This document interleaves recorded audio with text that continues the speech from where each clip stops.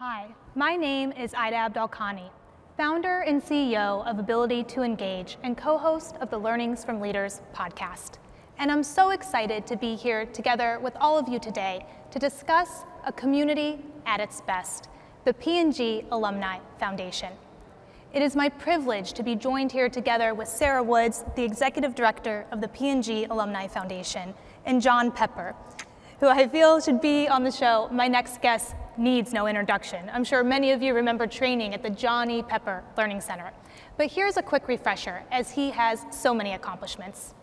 He is the former CEO and chairman of the board of Procter & Gamble, former chairman of the Walt Disney Company, former CEO of the National Underground Railroad Freedom Center, and early founding advisor and leadership circle donor to the P&G Alumni Foundation. And importantly, he is a friend and mentor to many of us alums, and so many tuning in from around the world.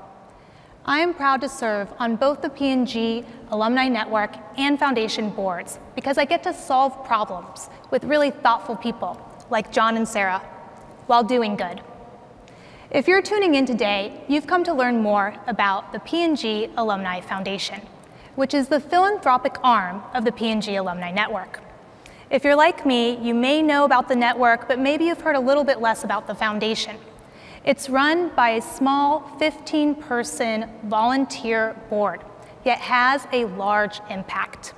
It's benefited in just the past 3 years, are you ready for this? Over 150,000 people. From delivering computers to rural schools, to providing job training to refugees, to helping women that have escaped bad situations find hope again. It all comes down to alumni coming together to do good for the greater good. Now, John, you've been a part of the alumni group and the foundation since its beginning, and I think as P&Gers, we all like to start with understanding the why. Why did you get involved?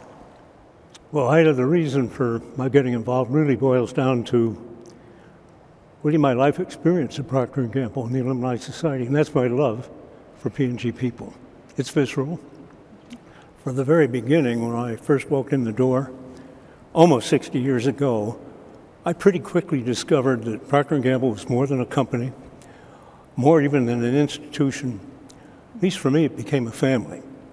And it became a family because of the men and women I met. I liked them. They were great at what they did. And I came to love their values, values I was proud to be part of.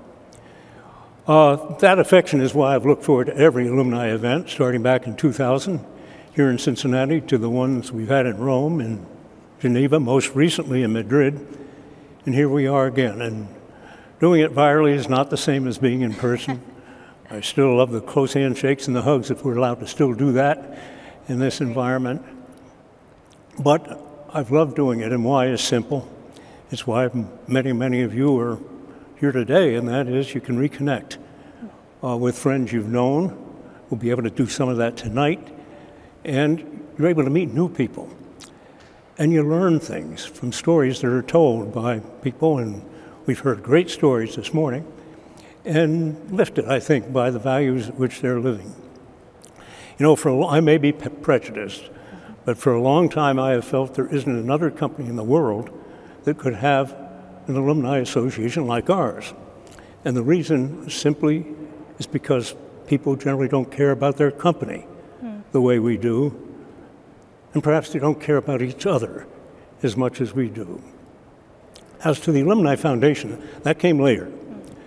About 8 years ago, we were in Geneva, and a number of friends, including Ed Tazia and Deb Kilty and Mohan and Samir Hawa, we got together and felt, you know, we've grown up in a heritage in P&G of doing good for others. Maybe we can do some good as an alumni association. So that's where it began, a small nucleus, and here we are, I guess 6 years after the formal establishment of it, but as you've already heard from you, Ida, we're doing great things. Well, the depth of my commitment to this, which was pretty good at the beginning, has grown mainly because I've seen the good that it's done. I've seen projects fulfilled, people's lives changed. Well, I wanted to go back to something you just mentioned because it really caught me. The fact that the P&G Alumni Foundation was just started in 2015.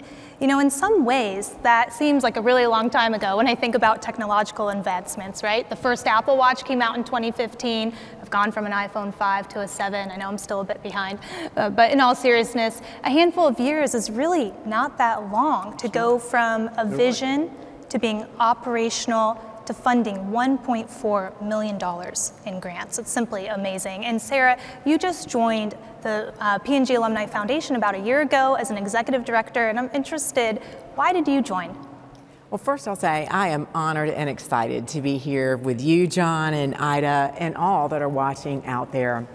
I was drawn to the Alumni Foundation because I enjoy startup ventures as they contemplate what their growth path is going to be. The Alumni Foundation is only 6 years young. We have proof of concept and a vast potential to grow. Another factor for me is my strong belief and commitment to community service. And as both of you know, another treat in this is the P&G people. I love working with the P&G people. Globally, there are over 25,000 P&G alums in the Alumni Network and many more not yet connected. Many alums don't know this fun fact that the Alumni Network, the P&G Alumni Network, is one of the first corporate alumni associations established. We have amazing potential to do good together when we work toward the Foundation's mission of sustainable economic empowerment. Our work has a bigger impact when we work together. Our connection makes a 1 + 1 = 3 equation. Sarah, I love how you just pointed out how the power of the network is truly exponential when we come together. But can you tell me a little bit more about this idea of what you mean by 1 + 1 = 3? And also, I would love to hear about where the foundation's at today. Yeah, I like to think of the foundation as a force for good multiplier. We have alums who are doing good in their volunteer work, and then our grants enable them to do even more good, which enables them to raise money and do even greater good out in the world. We give economic empowerment grants to charities where alums are already active volunteers. The goal is to build brighter, sustainable futures for people in need. We are multiplying the efforts of alums who are already volunteering and doing good. For example, let me tell you about Lucy Hsieh. She is a volunteer with Street Business School. They created 2,000 new jobs through their entrepreneur training program, and the program is bringing women in the Sub-Sahara new careers and out of poverty. And as you mentioned, Ida, we have already awarded $1.4 million in 94 grants to alums who are volunteering in 26 countries throughout the world. That is amazing. And for perspective, just over the last 3 years on that impact, our grants have created over 8,000 new jobs, started 5,000 new businesses, trained 15,000 people in new skills, and in total are benefiting over 150,000 people. Ida, I loved something that you mentioned, and that's the impact that we have. Yeah, I really love, Sarah, this idea of the multiplier, as you explained it, this 1 + 1 = 3. You know, hearing about all of the new jobs that are created, the new businesses, and the skill sets, I think it really underscores a really important point about the foundation, which is these grants are not handouts. They are creating effective, longer-term systems for more sustainable futures by empowering others with training and jobs.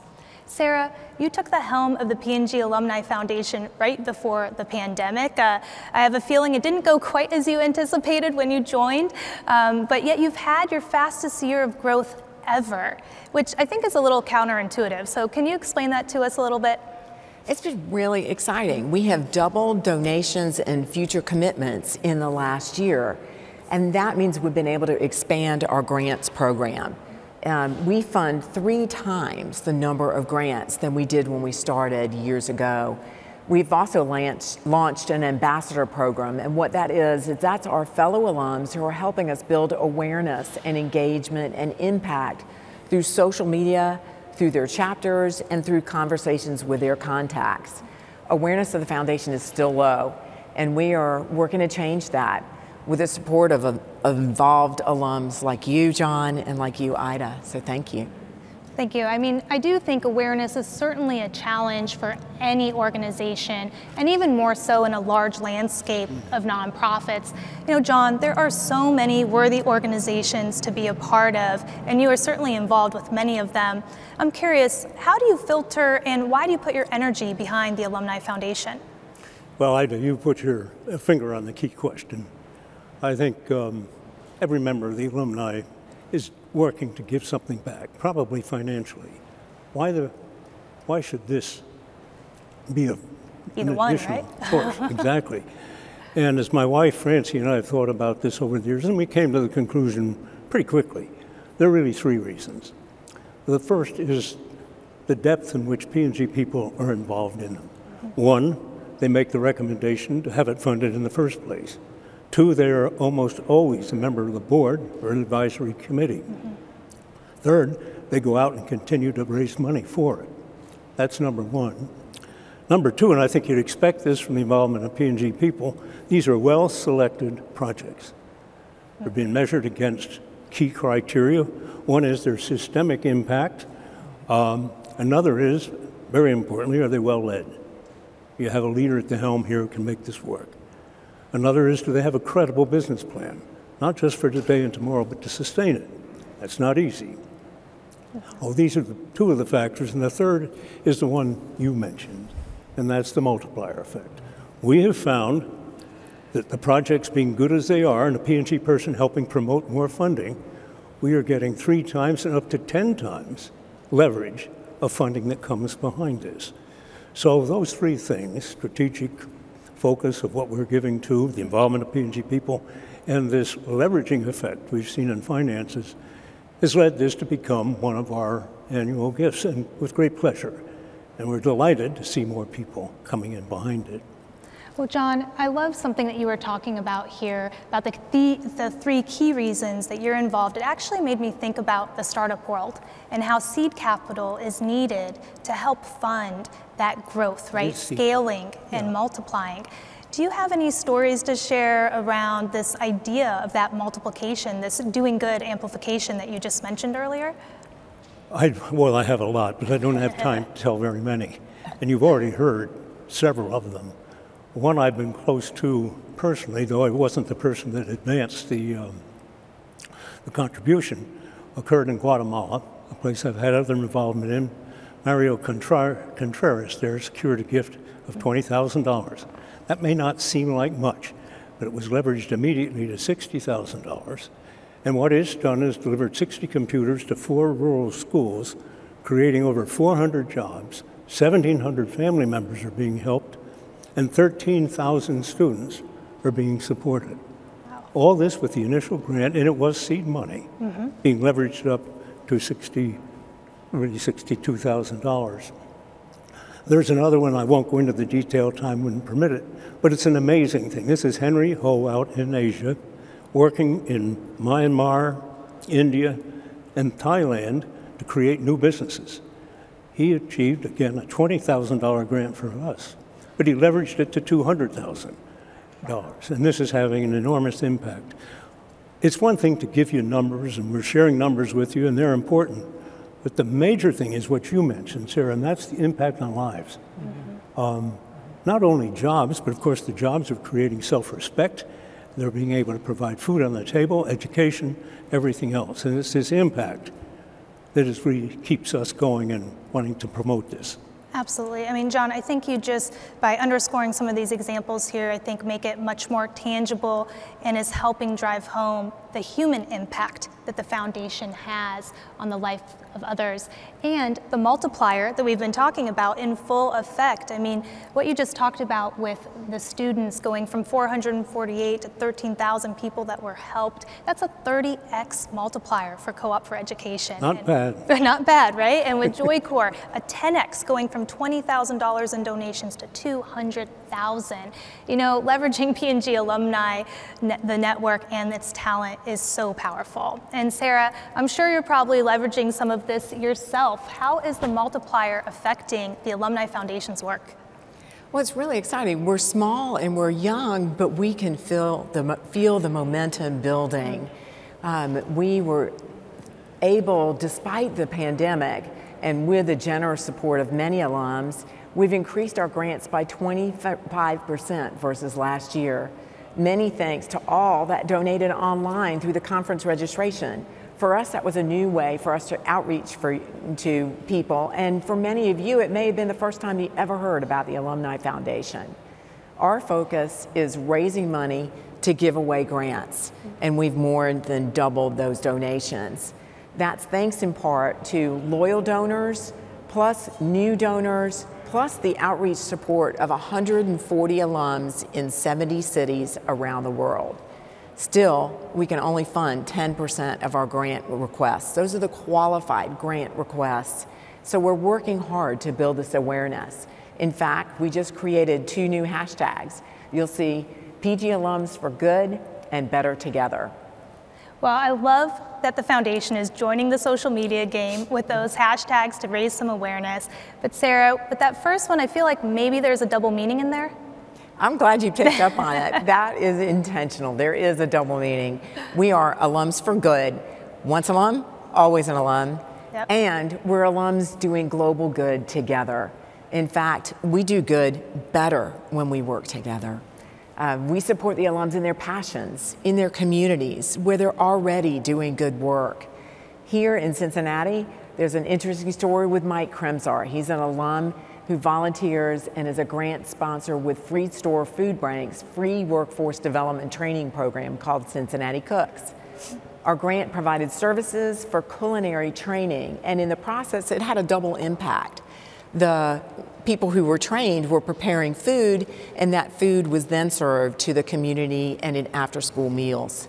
So it had a double effect. One young woman describes how she got involved in the program, and she was just coming out of an abusive relationship, and she found this new passion for culinary cooking, for her cooking through this training. And 2 courses later, she's providing for her family, and she loves the new life that she has cooked up. People are passionate about the mission that they're doing, and we are helping them. We are providing jobs, training, and helping the economically disadvantaged. And we're fueled by that 44% increase in new donors because we're new and small. We're here to support each other. Whether you're for less than a year or your entire career, what you learned at P&G stays with you for a lifetime. And for many of us, so do the relationships that you built here. Yeah, that's true. Yeah.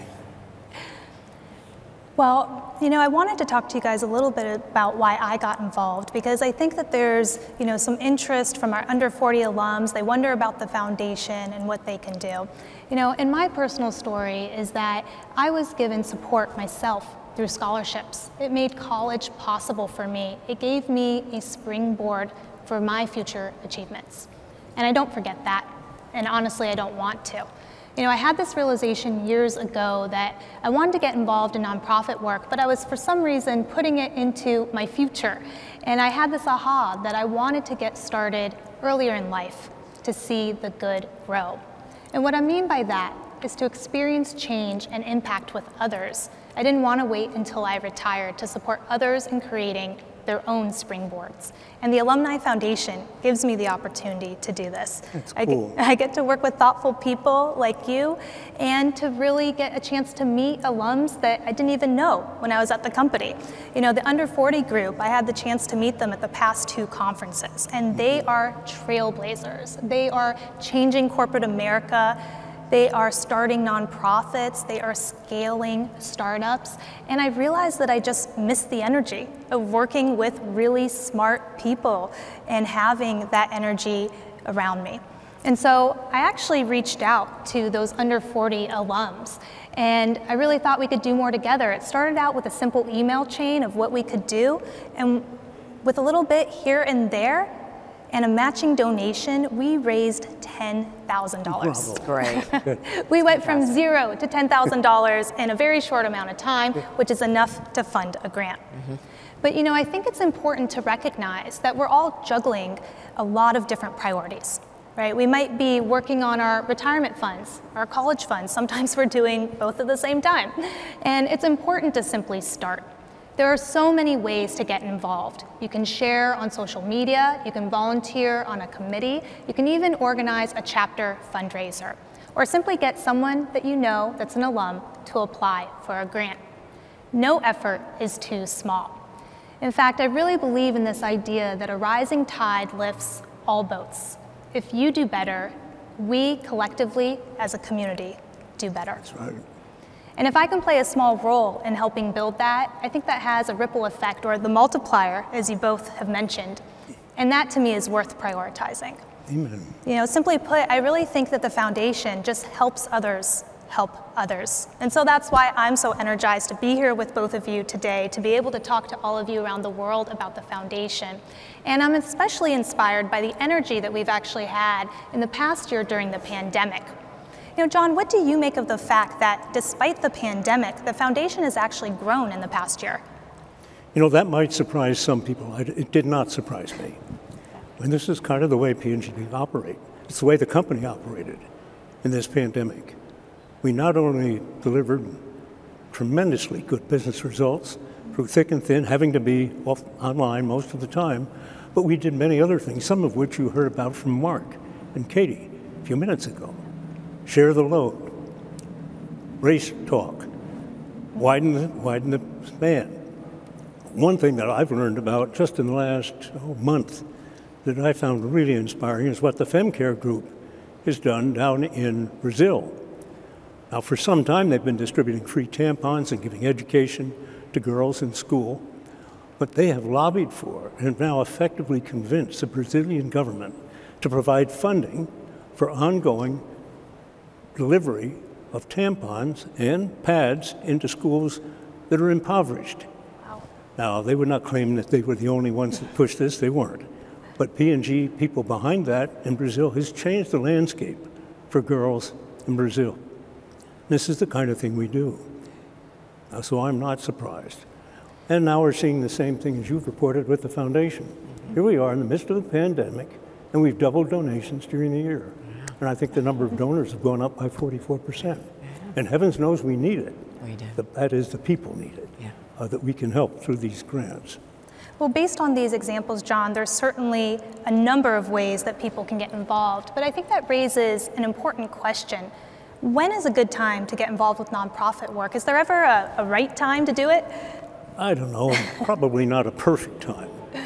That question brings me a smile because it takes me back to the first time I was involved in something outside of work, and it happened 3 months after I joined the company. Wow. 1963. My boss, Ralph Browning, calls me into his office. He says, I have another assignment for you. I'm primed to go out and develop a new competitive combat proposal. That's not what he had in mind. He wanted me to go out onto a local avenue, Eastern Avenue, and raise money for the United Way.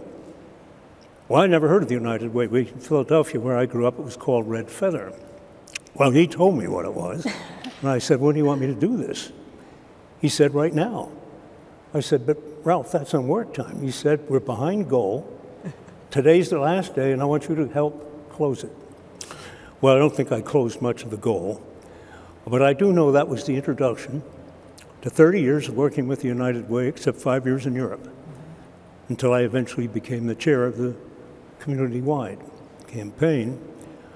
But more than anything you could note in terms of that, it brought me into contact with people who lived differently than I did. Gave me a sense, perhaps, of empathy I otherwise wouldn't have had.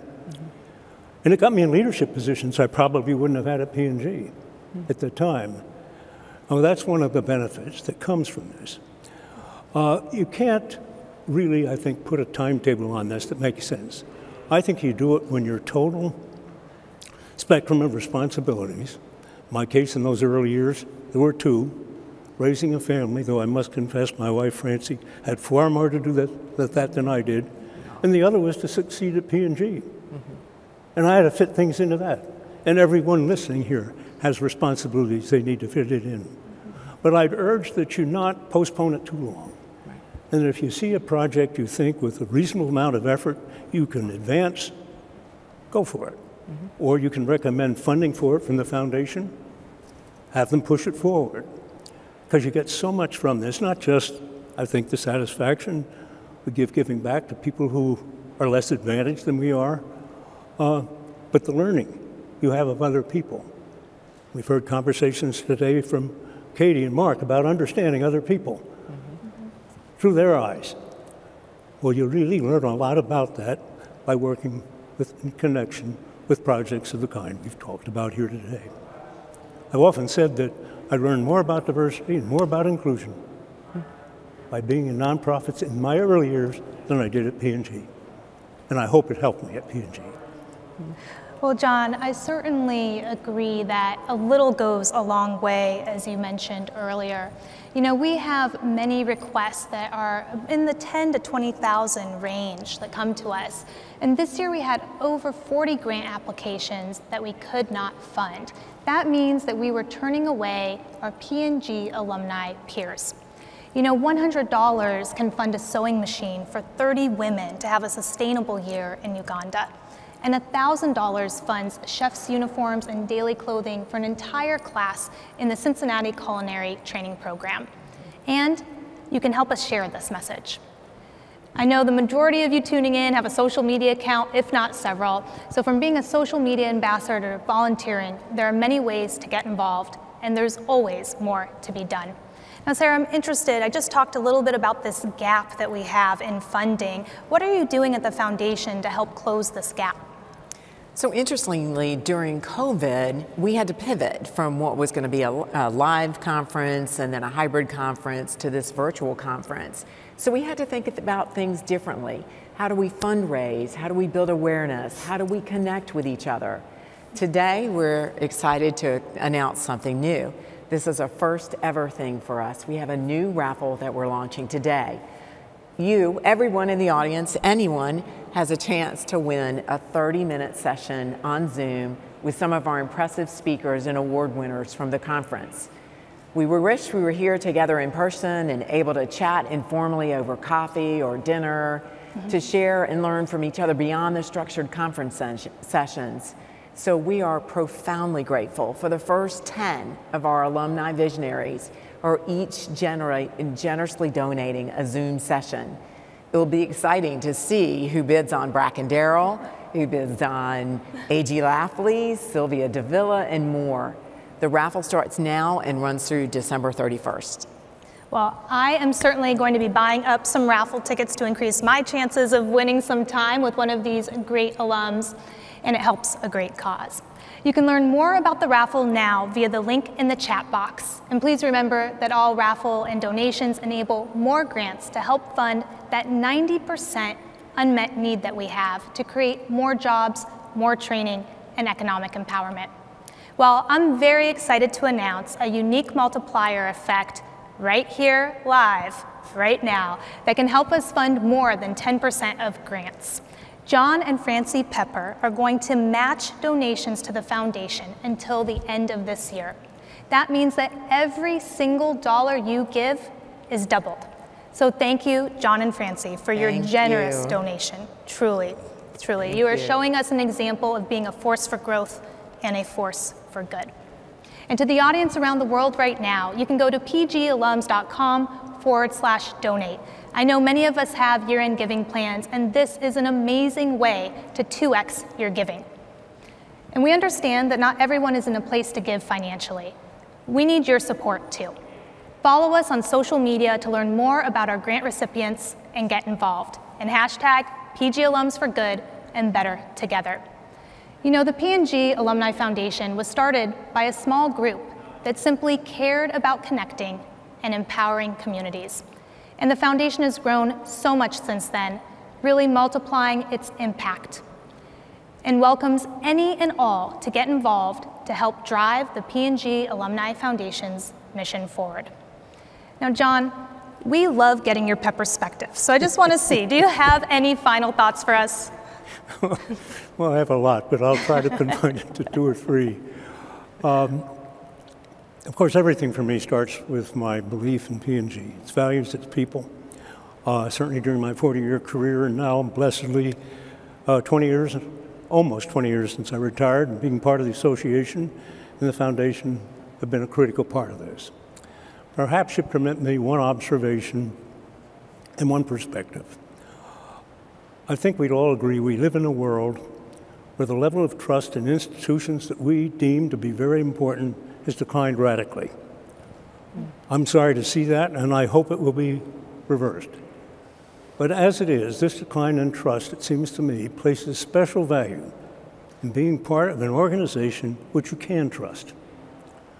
Trust in the people you're with. Trust in the values you all try to live by. And yes, trust that you can deliver a great result because of all of this. I'd submit that never has the importance of that trust been so important today in people, in values, and yes, the good that they can accomplish. Like all of you, I would guess I take pride in what P&G is accomplishing today, despite all the challenges. It is fulfilling the mission of being a force for growth and a force for good. As I said at the outset, for me, P&G is more than a company, more than a community, it's a family. As we think about what we've heard today, I'd like to share one other story with you. It goes back to a meeting I had, really a lecture I gave to a group of students in Bucharest, Romania. And I was there to introduce a book I'd written after I retired. And at the end, a woman stood up and said this to me: "Mr. Pepper, if all you had was a paper napkin, and you were asked to write on it what you would most want your grandchildren and children to remember, what would you write?" Well, for a few seconds, that was a real stumper. But I recovered, and here's what the three things I said I would write. And I bring this up because it came back as I've seen this conference. The first thing was believe in yourself, believe in your best self. And it seems to me this conferences of experience is about things we can do to be our best selves. The second was do what you think is right. And the third was love people. And I think the conversation from Mark and with Katie had in it a lot of love people, and so did some of the conversations I heard earlier today. And I love that. Let me close by saying I'm glad to see this momentum in the foundation. I hope it will be driven further and faster quickly. We've seen it in statistics we can cite. It's most important to me because the people are disadvantaged, far more than we are, and we can help them, even with small donations. We're touching and changing lives as a result of this. We all know it. We live in a moment when those like us who are relatively advantaged have the opportunity to help some of those who aren't. I'd close by saying thank you to the P&G employees. I understand we're on this one. I thank you for what you're doing for this great company. And I thank you for what you do to help fellow P&Gers be the best they can be by letting them know you care about them. And to the alumni, thanks for the support. Thanks for being there. And I hope you'll take real heart in this 2-for-1, well, it's not 2-for-1, wait a minute, one for one match that Francie and I agreed to do through the end of the year. And we didn't put any limit on that. We may be sorry. But I told them there is no limit. So go for it and make it a great end of the year. And above all, I wish all of you, P&Gers, alumni, students who may be on here, the very best of health. Godspeed. Thank you, John. Thank you, John, again. And I really want to underscore the amazing opportunity, as you just pointed out, to double donations to the foundation through the end of the year at pgalums.com/donate, where $100 becomes $200 and funds employment for 60 women in Uganda. And John, actually, you don't know this, but we just found out last night about a group called Symphony, which was inspired by you and Francie's donations to the foundation, and they have donated $20,000 to the foundation. So an example of a force for growth and a force for good. What's a start? We've started. Now, thank you, P&G, for sharing this broadcast with current employees for the first time. To the P&G Alumni Foundation for the funding of the foundation's operational work to enable nearly 100% of donations to go to grants. And thank you, of course, John and Sarah, for being here today to discuss a community at its best, the P&G Alumni Foundation. Well, I hope all of you are feeling inspired today about the real exponential difference grants can make to empower those that need it most. If you're feeling energized and want to get involved, please do it right now. If you're like me, it goes on your to-do list, which is a black hole. So please don't let that happen. Truly, no effort is too small. One step from each of us makes a world of difference. And to close, I want you to hear that message directly from those supported by the Alumni Foundation's work. Sangita Powkal, a Bhutanese refugee, and Hsieh, a P&G alum and board member of the Asian Community Alliance, a grant recipient right here in Cincinnati, Ohio. Please join us to amplify this impact because we really are better together. Asian Community Alliance is a nonprofit organization that serves all Asian community and Pacific Islanders in the Cincinnati area. We are the grateful recipient of 3 P&G Alumni Foundation grants to support our work in educational and job training for Asian refugees, immigrants, students, and seniors. Our mission is to educate, empower, inspire, and create healthy Asian families and communities. ACA program and services are broad and grouped in 3 types: workshop job training to build skills, personal growth, and resilience. Outreach for resources to provide programs and services to address tough social and mental health issues.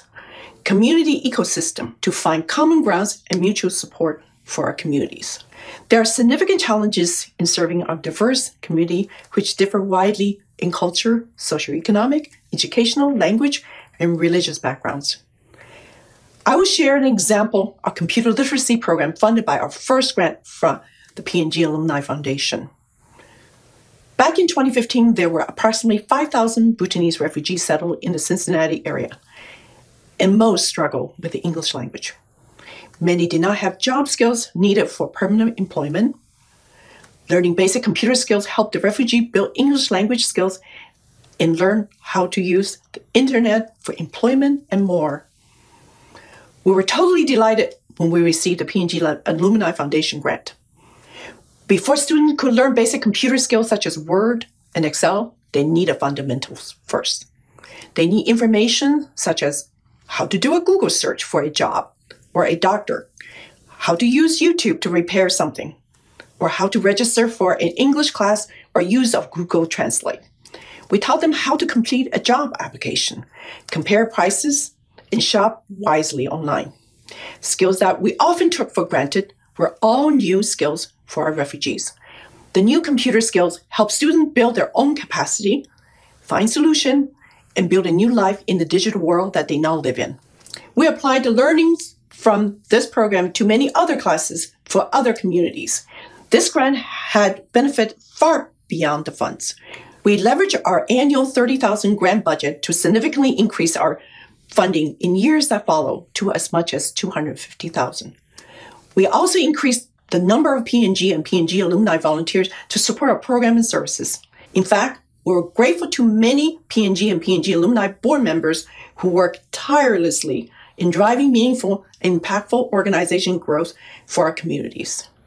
We would like to thank 2 in particular. Dorothy O'Brien, one of our original founders, for her generous ongoing financial support and her wisdom, and Jennifer McGrath, another co-founder, for her leadership, passion, and commitment. I would like to introduce Sangita Powkal, a Bhutanese refugee from Nepal, who greatly benefited from the P&G Alumni Foundation's training classes and was later hired as a project coordinator at ACA. Sangita? I'm delighted to be here today and share my story, and so thankful for Asian Community Alliance and to the P&G Alumni Foundation for the grant to ACA for computer training.